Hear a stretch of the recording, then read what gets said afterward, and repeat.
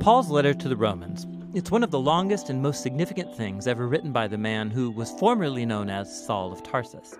He was a Jewish rabbi belonging to a group known as the Pharisees, and he was passionate and devout to the Torah of Moses and the traditions of Israel. And he saw Jesus and his followers as a threat. But then he had a radical encounter with the risen Jesus, who commissioned him as an apostle, like an official representative, to the world of non-Jewish people called Gentiles in the Bible. And so he started going by his Roman name, Paul, and he traveled all around the ancient Roman Empire, telling people about the risen King Jesus, and forming his followers then into these new communities called churches. And Paul would occasionally write letters to these new Jesus communities to help them foster their faith or answer questions, and the book of Romans is one of these. It was actually written quite late in his career.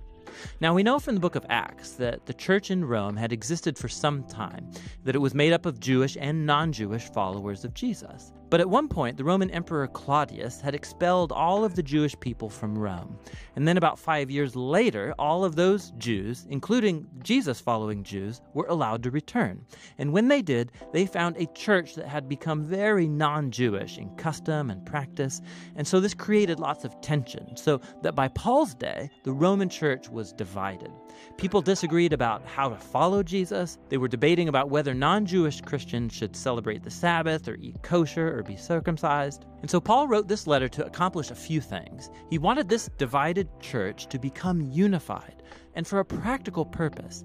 He was hoping that the Roman church could become a staging ground for his mission to go even further west, all the way to Spain. And so these circumstances are what motivated Paul to write out his fullest explanation of the gospel, the good news that he was announcing about Jesus' life, death, and resurrection. Well, I'm excited to start a 9-week series this weekend. So we're going to be in this for a little bit. We're calling it To the Church of Converge. And the reason we're calling it To the Church of Converge is because Paul wrote a bunch of letters to churches early on in the New Testament church. Paul had churches that he would influence, and he would write to them because of issues they faced. In this case, divisions. Maybe it was some things, some bins. They were building on the wrong things. Maybe they let some stuff creep into the church. And Paul wrote 9 letters to churches in Ephesus, Galatia, Philippi, Thessalonica, Colossae, Philippi, and Ephesus. I think I hit all of them. He wrote a couple letters to Thessalonica and a couple letters to Corinthians, to the church in Corinth. And so I want to look, and we want to look at this series and say, what would Paul be saying to us? Like, if we were to try, this is way more harder than when Ed and I were talking about this. This was a hard week for me because we're taking a whole letter and trying to draw like a main theme, a main idea. And every week we're going to take that main idea, that sentence that is sort of at the heart of what Paul is trying to say, and we're going to write a letter to us. So as Paul's talking to these churches, there's things that we can learn. And so we're starting this weekend's message. Paul's writing a letter to us as Converge. So this is a series that will be applicable and hopefully relevant to us as individuals, but it's about us as a church. Who is God calling us to be? And that's where we start today. You saw in the video that Paul writes this letter to a church that is divided. You know, there's a new way of doing things and the old way of doing things, and this church is divided. Like the Jews, they've decided that it's okay for the Gentiles to be in on this God thing, in on this Jesus thing, as long as they do it the way that they do it. And so there's this tension. And Paul writes, and he's trying to say to these new Gentile believers that have never been invited into the story of God. Here's the line in our letter. So our letter is going to grow by a sentence every week. And this weekend, here's how the letter starts. To the Church of Converge, you be who God calls you to be. Do we have that? To the Church of Converge, you be who God calls you to be. Oh, it's right there. I was like, oh, my goodness. You be who God calls you to be. Yeah, thank you. Thank you. The wind got to me, guys. It's just the wind. It messed with me. My equilibrium's off. That's what it is. But I might even emphasize that I could see us saying, you be who God calls you to be. You know what I mean? Because it's so easy for us to tell other people who they should be, or we look at another church, or we don't go to that church anymore because they do this thing. And we have a tendency to know all the things we think church that aren't doing it right should be doing, but we miss the digging in to really discover who has God called us to be. And so I believe that Paul is writing to this new church that is kind of a mixture of Gentiles and Jews that are trying to coexist, and there's some tension. And Paul, in essence, writes to the Gentiles that you be who God's called you to be. He's called the Jews to do things, and he's called them to, the Torah really matters to them, but you be who God has called you to be. I want to see if we can start together in Romans chapter 1. A lot of these verses that I'll do today won't be on the screen. So if you want a Bible, just a reminder, they're in the back. The version I'll be reading from is in the back. So you're welcome to slip away and get some, or you can even wave your hand. I see Jason back there. He'll be happy to bring you one. But let me start. This will be on the screen. Romans chapter 1. I want to read the first 7 verses together. This letter is from Paul, a slave of Christ Jesus, chosen by God to be an apostle and sent out to preach his good news. I just want to start. I want to hit a pause. You can keep that up there. I want to just pause because this is profound to me. As I watched that video, the narrator referenced it, but Paul is saying, this letter is from Paul, a slave of Jesus Christ, chosen by God to be an apostle and sent out to preach his good news. But did you know that Paul used to be Saul, as church kids know that, and for a vocation, Saul's 9 to 5, somebody has to know, what was Paul's 9 to 5? Saul's 9 to 5 before he became Paul. Yeah, he's the persecutor of Christians. He was the guy who would find out what's this Jesus movement doing, and he would find these new believers, these new Christians, and he would persecute and torture and kill them. And then God meets him in the middle of where he's at on his way to do that, and he is radically changed, so much so that Saul adopted his Roman name of Paul so that he could be an advocate for and relevant to those that he wanted to reach, that he stood against just shortly before. I heard a preacher say, this isn't my message. He said, this is like the chips and salsa before the message. I don't want to fill up on it. I don't want to fill up my time with this, but I just wanted to say to you today, as I was reminded, I have a tendency to want to run away from my past, maybe pretend as if it didn't exist and put that in our rearview mirror. But I see in the life of Paul that God was God even before Saul knew that God was God. God was faithful and writing a story in Saul's life before Saul. In fact, Saul would probably say with his new calling to reach the people that he once killed, it's safe to imagine that Saul, now Paul, had a lot of regrets. I wonder if he regretted. I wonder if he saw people now that he's trying to minister to, and that dad that he's trying to minister to now remembers when he came into his house and yanked his wife and kids out into the street. And so Saul's probably riddled with regrets. But what Saul turned Paul realized is that God was at work even before he knew that God was working. And so rather than run away from the past, the prayer, the chips and salsa type prayer, is, God, I trust you to redeem my past. I don't have to hide from it. You're going to be faithful to do something brand new because you can make broken things new again. If there's anybody in this room that knows that they have a friend in Jesus that can restore and redeem a past, somebody say amen. I know that. So keep reading in verse 3. The good news is about his son. In his earthly life, he was born into King David's family line, and he was shown to be the Son of God when he was raised from the dead by the power of the Holy Spirit. He is Jesus Christ, our Lord. And just to hit pause, keep that up there. So Paul is in essence saying now, there's quarrels among you, there's division among you, but Paul is starting this letter to Romans saying there's a main thing that you need to build on. And the second that you make the main thing not the main thing, then you're building the wrong thing.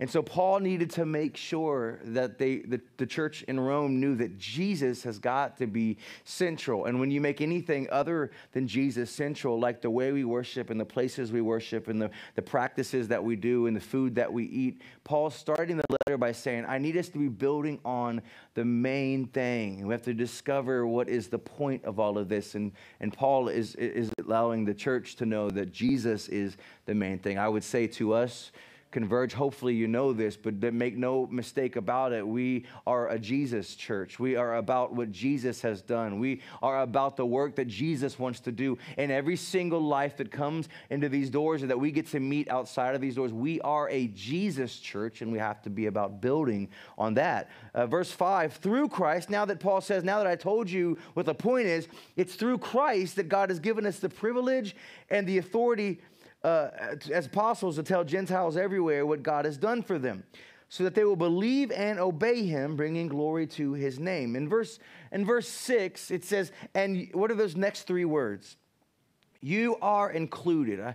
Man, I tell you what, I've read this verse a bunch, but I missed until this weekend what that would have meant to the Gentiles. Because every time a pillar of fire led people, and every time there was writing on the wall, every time Moses would come down from the mountain, every time a prophet of God would say, the Lord is saying this, here's the heart of God, the Gentiles were excluded from any of that. They were always on the outside of ever being able to know God. And Paul now is saying, I just want you to know you are included. You just got to take a moment to know what a big deal that was. And I want to say this, I guess, is like it's a very carb-tastic message. This is the bread and butter before the meal. And now, so we had our chips and salsa. Now, I want to give a little bit, one more quick appetizer. I just want to say, and I'm hoping that if you're here and you've been around this community for a while, this is going to be an amazing place to amen. And that's this, that everybody who comes in here, we need to be a church that is about reminding people that they can belong here with us. That was like, it was like a golf clap style amen. And the reason this is important is because I know for a fact, I had conversations even Friday night that there are people. I had a conversation this morning. Somebody said, I'm trying to reach this guy, but they're just convinced that when they come in the room, they're going to just combust in flames because they're that unholy. And we hear that and we chuckle about it. So you got to know my heart for us is that everybody that comes. So just like Paul said to the church in Rome, I'm saying to you, the message that we have to constantly be saying is that there are those out there that think they don't belong in here with us. And so we need for everybody that comes in here. In fact, this might be for you today, joining us for the first time or the first time in a long time. And I need you to know that here you are included. Somebody say amen. That's the church that we want to be. Paul says you are included among those Gentiles who have been called to belong to Christ Jesus. Verse 7, I am writing to all of you. Now Paul sort of pivots a little bit. Now he's writing to the Jews and the Gentiles that are all here in Rome trying to do church together. You who are loved by God and are called to be his own holy people. May God our Father and the Lord Jesus Christ give you two important ingredients if you're trying to build unity, grace and peace. Listen, unity will never, ever happen without those two things. You know, I think in some ways, if there's a lack of unity, we could probably safely assume we're missing grace and peace, because those the byproducts of not having grace and not choosing to live in peace is a whole lot of hurt feelings and a whole lot of baggage and a whole lot of broken hearts. And so Paul is saying, before I get any further into this, for us to build unity, we got to all agree. We got to show each other grace, and we got to live in peace. And so I boiled down the message into a sentence. That doesn't mean you're getting off the hook to where then you get to leave right after this sentence. But I wanted to boil it down to a sentence because it helped me say, okay, if you could leave here and you could know one thing, you get a text message and you got to slip away. This would be what I would want to make sure everybody that is here with us today understands. And it's this. This is kind of what I was musing. And I put it together in a sentence that what Paul is trying to say in the book of Romans is that the they and the them had to become the we. The they and the them had to learn to become the we. Because what happened is that you got the Jews that are what they're doing, and the Gentiles have always been excluded from that. They really weren't supposed to really coexist. That was how it all worked. And you got the Gentiles that already feel like outsiders. Paul's trying to let them know that they're included, but they're never going to be good enough to sit at the table with these good Jewish people. And so what Paul is saying is what has to happen as we move forward here in order to affect Rome with the gospel of Jesus Christ is that the they and the them have to learn to become the we. I think this is relevant for us. In fact, I think it's like specifically relevant for us because there is a natural built-in, no one meant to do it. It wasn't intentional, but there's a natural kind of built-in they and them in our storyline. If a buddy of mine was thinking about launching a church, I would say to him or her, short of God telling you that it's unmistakable voice of the Lord says to do it this way, I would not recommend trying to launch a brand new work out of an existing work, because it is very hard to untangle. There are folks that are so loving the old that when you introduce new, they feel like their system and what they love is being attacked. And so we had this thing where there's folks that, though we've only been to church since October, we've been to church for a little over 3 months, but I've been worshiping with some of the people in this room for 9 years.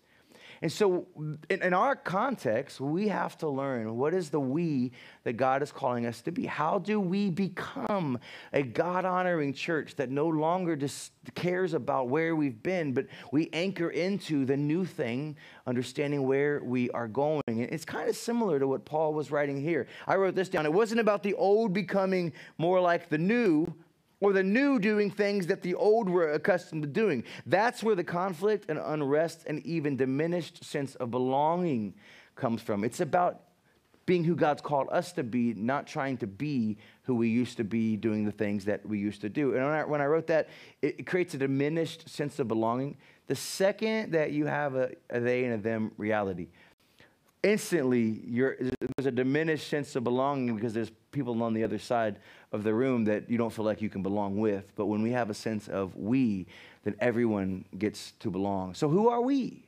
Paul's saying to us, to the church of Converge, you be who God's called you to be. And so in order to keep me on track and sort of have a train of thought that I could sort of preach today, I decided to look at our vision statement. Our vision statements are to know Christ, to build community, and to engage culture. So I just really wanted to briefly look at those three things, because I believe that's who God's calling us to be. That's sort of the 30,000-foot view that through the life of our church, we'll be learning how to execute. And so who is God calling us to be? Number one, we are called to know Christ. That's what God has called us to. It's on our website. It's all over any of the things that are telling people about who we are. We are about a church that wants to keep Christ at the center of everything we do. And I just wanted to tell you that Paul thought this was important as well. In fact, Paul, for the first 7 chapters of Romans, is pretending as if no one knows who Christ is, and he's telling the story of Jesus, because what's the point of saying anything else if people don't have an understanding of Jesus? What's the point of building anything at all if people don't just know Christ? Because knowing Christ is the most important thing. So this weekend, I highlighted. Does your Bible have those little subheadings? You know, it kind of tells what's going to be in the next passage. I went through and I highlighted every subheading, and it is the most this clear presentation of the gospel ever. Did you know? How many of you guys would know what I mean when I talk about that little leather band that had a red bead and a bead and a yellow bead and a white bead and a green bead? Anybody know it? Yeah, all of us good old church kids. Yeah, that was the Romans road of salvation on your band, and those colors were attached to a verse in Romans. And you've heard me mention the Romans road. That's how I learned about Jesus, was studying the verses that are on the Romans road to salvation. With the Romans road to salvation, they're verses pulled from Paul's letter to Rome, simplifying the message of Christ to make sure everybody could understand it. And so for some of you, this is like, Dustin, we know Christ and we don't need to read this again. Well, I beg to differ, because Paul was talking to a church full of Jews and Gentiles who had already trusted Jesus, but he just wanted to make sure he doesn't take a step into the new thing that God's doing without doing this. So I'll just hit a couple of the subheadings and read the verses. This is Paul's. Maybe Paul was wearing a beaded bracelet of his own, and he did these verses. So the next subheading is on verse 8. Just says God's good news. So Paul already hit the opening, which is greetings from Paul. And then my next subheading says God's good news. And I wanted to read verse 16 of chapter 1. Paul says, for I am not ashamed of this good news about Christ. It is the power of God at work, saving everyone who believes. Paul is saying this is an open invitation. And I'm saying to you, family, this is an open invitation. The next thing the subheading that I have, it says God's anger at sin. And Paul's setting the stage. You won't know the beauty of Christ until you know the consequence of sin. And sin is a chasm between us and God. And some people I've heard it said that, Dustin, you don't preach about sin enough. I do. I'll tell you all about sin, but I want to preach more about Jesus, who defeated the consequence and the penalty of sin. And so, but we have to understand that our sin creates disconnects and chasms between us and God. So in verse 18, but God shows his anger from heaven against all sinful, wicked people. Verse 20, this has always been a perplexing verse for me. I wanted to read it. For ever since the world was created, people have seen the earth and the sky. Through everything God made, they can clearly see his invisible qualities. And Paul's saying, when you look up, there's no way you cannot know that there is a creator that has made all of this thing. So then he ends that sentence with, his eternal power and divine nature are there on display, so they have no excuse for not knowing God. Our excuse to know God is removed because we look around and see the power of a creator in creation. I was thinking about this verse and reminded that we were wired with that like hardwired give God glory. That was how we were created. You know, just like the stars, as they shine, are giving God glory. The songs that the birds sing, those are just worship songs that they'll sing till the day they die. They don't know how to stop singing. And as the wind is, of course, I wish the wind would stop giving God glory a little bit. But as the wind blows, somehow it's giving God glory. And so then when we were created, we were wired that the things that we did, the walking around was giving God glory because we were doing what we were made to do, just enjoying his creation. We were hardwired with that. But then a virus.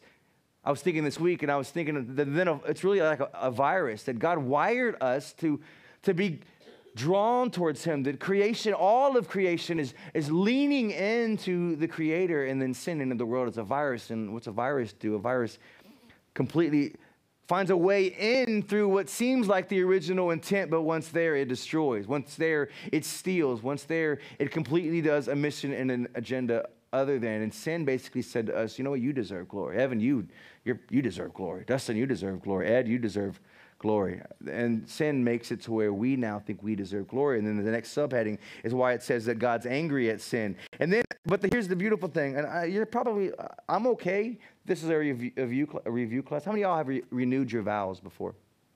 Yeah, cool.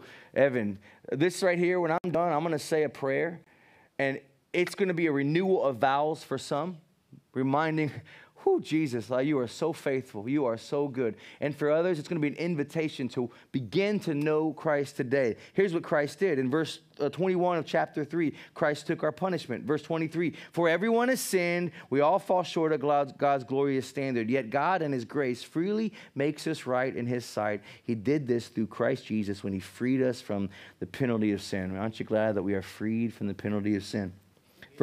Verse 1 of chapter 5, my subheading says, now because of that, faith brings joy. Verse 1 of chapter 5 says, therefore, since we have been made right in God's sight by faith, we have peace with God because we know what Jesus Christ our Lord has done for us because of our faith. And then it says, Christ has brought us into this place of undeserved privilege where we now stand. We confidently and joyfully look forward to sharing in God's glory. Paul's unpacking for this church the most important thing, before I talk so much to the church of Rome, the most important thing is that you all know Christ. And then he ends, right before I get to chapter 8, which is where the narrative changes a little bit. He ends in chapter 7, right there at verse 14. My subheading says, there's still a struggle with sin. This is important that you know. On the journey to knowing Christ, it's not a flip a switch and you don't struggle and you don't make mistakes. It says, Paul said, so the trouble is not with the law, for it is spiritual and good. The trouble is with me, for I am all too human. I'm a slave to sin. I don't really understand myself, for I want to do what is right, but I don't do it. Instead, I do what I hate. I want to ask you to raise your hand, but anybody relate to that? You know I do.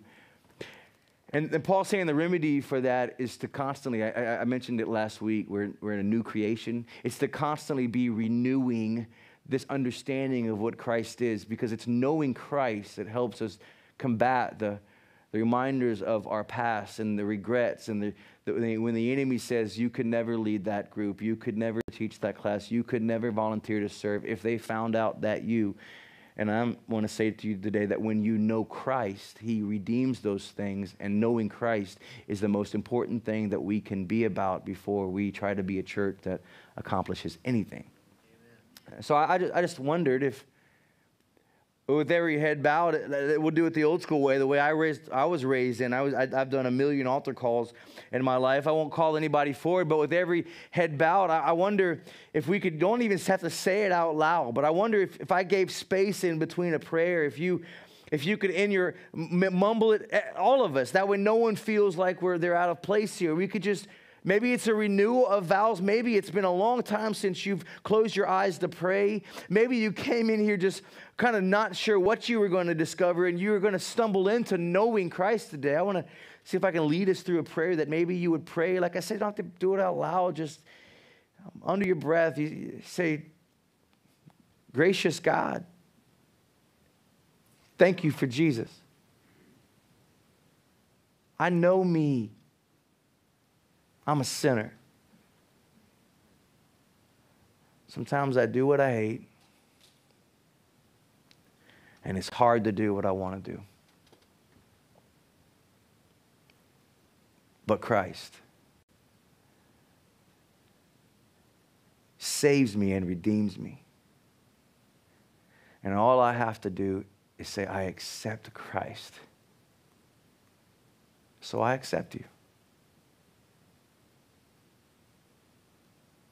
Thank you for the work of Christ. That though you have every right to be angry, your anger was poured out on Jesus. I could have never stood if you poured it out on me. So thank you for grace. Teach me what it means to know Christ. In Jesus' name we pray. Everybody said. Knowing Christ, the most important thing that we can be about as a church. What else are we called to? Number 2, we're called to build community, to create connection, to live like a family. Paul says it this way in Romans chapter 8. He begins at this point to do a lot more talking about how we live together. What's it mean now that we know Christ? And in verse 15 of chapter 8, I'll have it on the screen. So you have not received a spirit that makes you fearful slaves.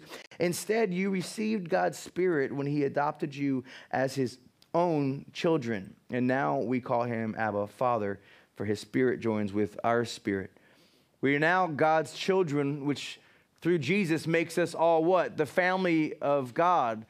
Like even if you have to look across the aisle, look one way, and if it's, you got to say, hey, hello, big brother. Or the other way and say, hello, sis. I want you to do it. Like look to the person to your left and right and say, hello, big brother, hello, sis, or hello, little brother. And you know what the weirdest thing of that for me is when I realized that my wife is my sister before she's my wife.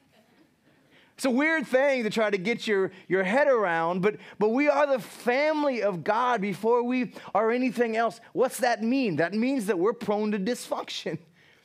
Because I don't know, anybody here is like, actually, I've never had an ounce of dysfunction in my family. Well, then you are officially hired as the family pastor, because I know that's not my story. We are the family of God, brothers and sisters. And so do you know how important it is to stay connected together? And let me just let you in on a little secret. Like, though this is a message for Converge, and I just want you to remember this and log it away, that when you get angry at somebody in this room and you decide to change churches, you're no less brother and sister with that person. We are the family of God that stretches out across the entire city, no matter in the country, in the world, no matter what name is on the door. So you don't get to abandon family because you change churches. So why not stick together as a family and learn to figure it out? Because you never really stop being family. You don't divorce somebody in the family of God. You don't emancipate somebody in the family of God. We, through Jesus Christ, are the family of God. And when we are in the hand of Christ, no one can pluck him out. We can't get plucked out of God's hand. And so we are the family of God. My sisters tell this story every time I see them, and I don't I know it's coming, and I go, guys, do we have to do this again? Like I'm the big brother, and when my parents would leave, some of you guys are going to be like, well, that explains a lot when I tell you this story. But my parents would leave, and I'd do this thing where I'd collect all the cushions on the couches, and I would make my sisters hold them like this, so they'd have this big old cushions here. They were little, and apparently with their story, this allegedly what would happen is that I would take a running jump and I would punch the pillows as hard as I could, and they'd fall back into the couch, and I would laugh, and they would say, Bubby, can we be done? And so then I do it, and then I drop kick them, and they tell me that story every time because they don't understand why that they let me do that. And I'll be honest with you, I don't know either. But I thought of that story as I was remembering that we are brothers and sisters in Christ. There will be things that we will do that just won't make sense, but that doesn't mean that we get to decide whether or not we want to remain brothers and sisters. And so why don't we learn to build community that goes the distance together? You know what? When Thanksgiving hit, I was not planning to go to Dayton, Ohio. Had no intention to go to Dayton, Ohio, but my family had a hard time, and something tragic was happening in my family. So what did I do? My wife and I bought plane tickets that were, by the way, really expensive. And we went to Dayton, Ohio, unexpectedly. Why? Because I don't talk to my family every day. I don't even talk to them often. When hard things hit, it's good to know you got family. And I would like for us to be a church that builds community, that builds connection, and builds family. So we've worked pretty hard to put together like what the new year is going to look like. And that's one of the reasons why I said I hope you'll be here today, just to sort of unpack this like face to face together, just so that you know, not that you're looking for an excuse, but I'm really excited to begin to stick things on the calendar for what it looks like being a church as we enter 2023. Launching this thing and pulling this together and becoming a church and finding the resources to do what we've done so far was pretty extensive work and a lot of pivoting, a lot of adjusting. And so our teams now, we had an elders meeting just last week, and we're sitting with each other like so excited that number one, it's working, and God's faithfulness is just on display and evident. And we are more financial healthy than I remember being since I've been in this part of the country the last 9 years. We are on a journey and a trajectory towards finally being a church that is healthy and sustainable. And I wanted to say to you that now that we have those tools in place, I get to tell you about what it's going to look like and feel like to build community. I won't spend much time on it. Ed already hit it, but I wanted you not to forget this Nexus thing, because it's more than just a small group, a sermon series. This is where everything that we do, that is small groups, discipleship, mentoring, all of that is going to hang in the umbrella that is known as Nexus. I wanted to say specifically about small groups. We hit pause on small groups only to do the work to build the strategies and an understanding for why do we even do small groups. There are folks in this room that have called me and said, I still want to do a small group. Can I do this, this, and this? And I said, no. No, I didn't say no. I said, of course you can. I said, in fact, your desire to do that is why we are launching this thing called Nexus. Because in my storyline, the church is responsible to put together these events and these programs and these things, and everyone just shows up. But Nexus is going to teach us that we have to be a church full of people that are trying to create community where they are, and the church comes alongside of you and resources you and helps you find ways to reach things and people in the ways that matter to you. And so rather than say, here's the classes we're offering, just so that you know, we will be saying, here are the classes that we offer. But my hope is there are people in this room, after they know who we are as a church and why it matters for you to build community. Because if I build community for our church, I reach this many people. If I lead people that want to build community in their communities, we reach this many people.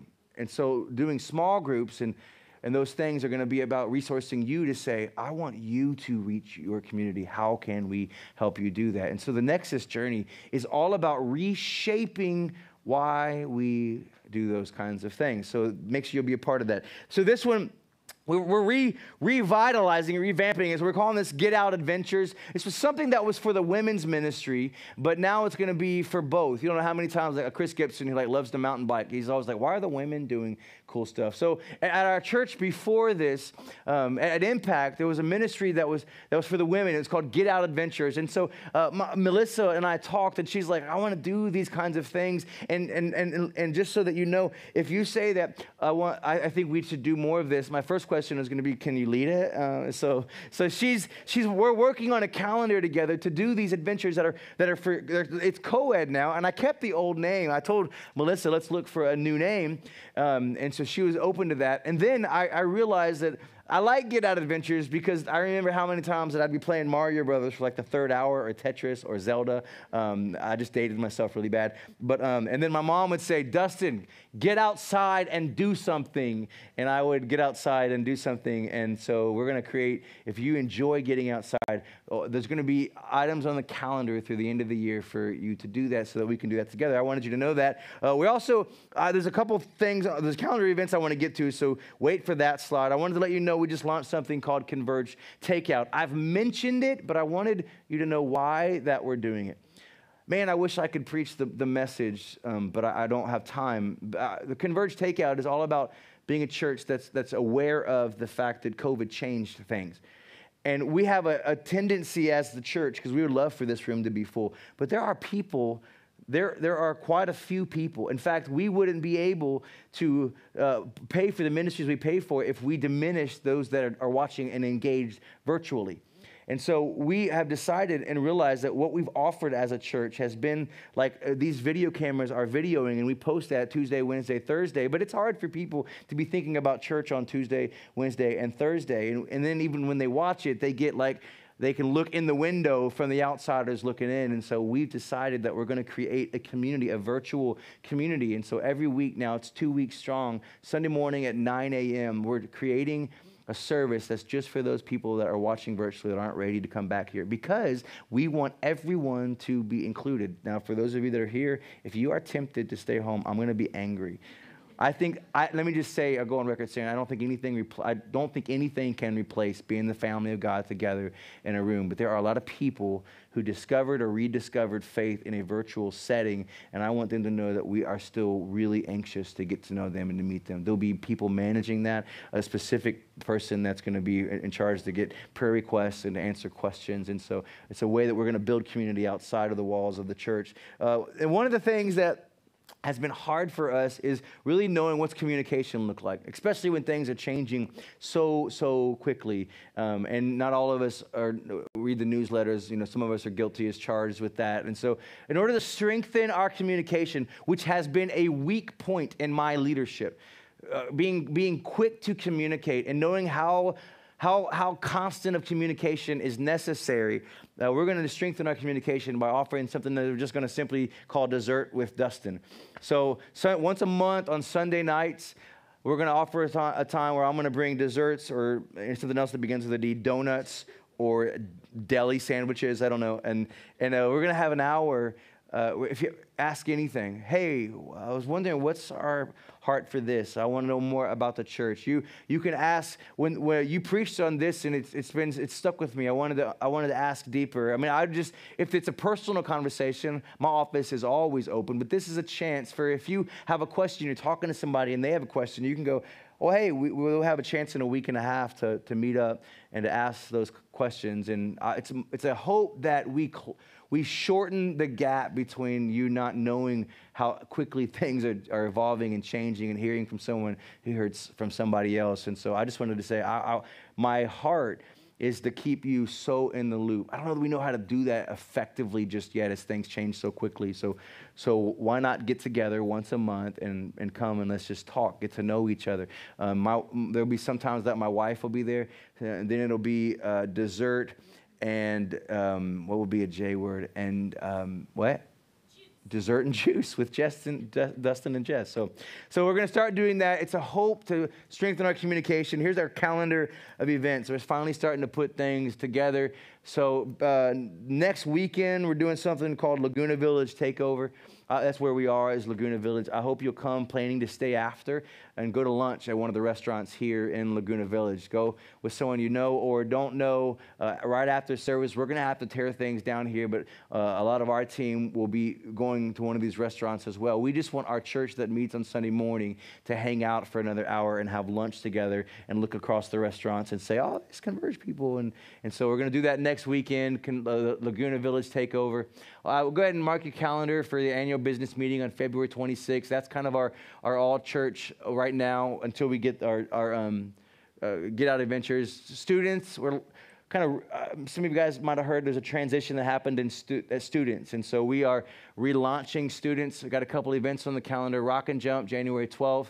My wife and I are hosting a hangout at our house on the 18th. Mark your calendars for the 4th of March. Anybody heard of the place Serialism? Yeah, I hadn't either. Maggie said it's this restaurant, like what they have is like every cereal known to man. And so our families are going to show up an old sack at Serialism from 10 to noon on March 4th. Mark your calendar for couples outing for February. This will be available on the app. It might already be the app and the website. Why did I spend the time on a Sunday morning telling you this? Because we are excited and anxious and committed to doing the kinds of things that build community outside of this room, and that takes time. And I didn't want for your sense of what's going on and what's happening next to detract from the reality that we are anxious to do these things and grateful for your patience, and wanted to say to you, building community is what God's called us to do, and we're going to do that. Lastly and finally, very quickly, we are called to engage culture. Let me read you this verse. Justin, do you mind coming on up, brother? I can't say thank you. Can we honor Justin, just tell him thank you for everything that he does, man. I can't say thank you enough, Justin, for your heart, man, and your faithfulness. It means the world. Romans chapter 10, I wanted to read this to you, but how can they call on him to save them unless they believe in him? And how can they believe in him if they have never heard about him? How can they hear about him unless someone tells them? And how will anyone go and tell them without being sent? That is why the scriptures say how beautiful are the feet of the messengers who bring good news. Paul's talking to the church in Rome saying that what we're doing here is a great thing, but there's people that aren't here yet, and we need to make sure that they know about what God is doing here with us. And so engaging culture is something that matters a lot to me in the DNA of our church. I wanted to tell you ways that we've done that so that you can celebrate that the way that I do. There's people that have visited our church because they came to the movies and they saw the sign that Maggie made that said, movies this week, try church next week. And there's people that have come to the movies with their families only to be engaged by a community of people that have open arms right where they typically show up, and which is pretty amazing to know that we are creating a church service where people are stumbling into a move of God because we're engaging them where they are versus waiting for them to come to what our address is. That to me sounds a lot like engaging culture with the message of the good news. I might have mentioned this. I just wanted to say it again. One of the highlights of my year was my wife and I standing in the mall for our Christmas concert. My wife and I standing at the door, and just behind us is Mr. and Mrs. Claus. By the way, Vicky and Jean, thank you for doing that all the time. Yeah, let's thank them. Greatest Mr. and Mrs. Claus this side of the North Pole. And so we had all kinds of Christmas cookies, a hot chocolate bar, Mr. and Mrs. Claus, an incredible jazz band playing. You don't know how many times a dad had a kid, and there's like 4 kids running to get to Mr. and Mrs. Claus. Mom's chasing them down, and the dad says, hey, how much is this? And Jess and I got to say, oh, no, this is free. We just wanted to wish you a Merry Christmas and let you know that we're really thrilled to be able to be a part of your Christmas celebration. If you could see the look of confusion on their face every time, like, okay, so you want my information? What do I got to do? No, this is just us being where you are, doing something to remind you that you matter and you can belong here with us. That's engaging culture. Maybe some of you guys were here or came Friday night to this thing that we did called Storytellers, I just wanted to let you know a couple stories. I got the chance to pray with several people to begin a journey of faith after that night of worship that we did at Old Ironsides Friday night. One of the guys that were there, that was the very first event that he had gone to since getting released from prison, and I got the chance to pray with him to receive Jesus on Friday night. My wife had a conversation with a lady that had struggled with alcoholism her entire life and had never really didn't want to come back into a bar. And so she said, I came here and I didn't drink, and this is a huge milestone for me because I came to the bar and instead of getting filled up with liquor, I got filled up with Jesus. This is engaging culture. This is what we're called to do. And I wanted to make sure that you know and you celebrate that with me. Lastly, me and Jonathan Small were talking about it just today. I love our church for this reason. We did a chili bowl at Waterman Brewing, and this is crazy. I'd never heard of this before, but the brewery said, hey, Jonathan, can you bring your church back every month? You guys were awesome. And that when the church gets invited anywhere, that's a work of God. You know what I'm saying? So like, I thought that was pretty cool that we're going into places and people are going, you guys should come back. And this is what it means to engage culture. That has to happen after the first two things. They're kind of chronological. We got to be a church that knows who Christ is first and foremost, or else we will be about things that are not Christ-centered, and we don't want to do that. That's when it all goes sideways. After that, we got to build a strong community and sense of connection here. That's going to have to happen next, or when we disperse, the odds of us coming back together get less and less and less. And so we got to know Christ. We got to be committed to each other as brothers and sisters, as the family of God, dysfunction and all sometimes. So it might feel like spiritually someone is stacking pillows in front of you and punching you in the gut. Well, you possess the ability to, years from now, be laughing about it because you got through it. And so I just want to invite us to work hard to be the family of God. And when we accomplish those two things, this city needs to brace themselves for what happens when we go out and tell the good news of what Jesus Christ is doing here in us and invite them to be here and be a part of it with us. My favorite moment of the Storytellers night, the night of worship that we did, we try to do it every time. My wife came up kind of spontaneously. I asked her to help me sing a little bit, and we sang Holy Spirit, You're Welcome Here. It always like chokes me up. You know, we're at Old Ironsides, one of the oldest bars in Sacramento, and we are looking around a room as we're singing, Holy Spirit, you are welcome here. Because you know, the difference maker will never be a great band or a good preacher or great programs. If we don't have the power of God that is given to us in his Holy Spirit, what we are doing is useless. But when we invite the Holy Spirit to be here, it is incredible what can happen. That every room we walk into can change when we pray this prayer. And we're a church without walls, so we're constantly going to be going into different rooms. May this course, Holy Spirit, you're welcome here. There's nothing I want more. May this course go ahead of us. So the rooms that we walk into change the atmosphere of those rooms to the life-changing power of what Jesus wants to do. Can we stand together? Justin's going to sing this quickly, and we're going to go.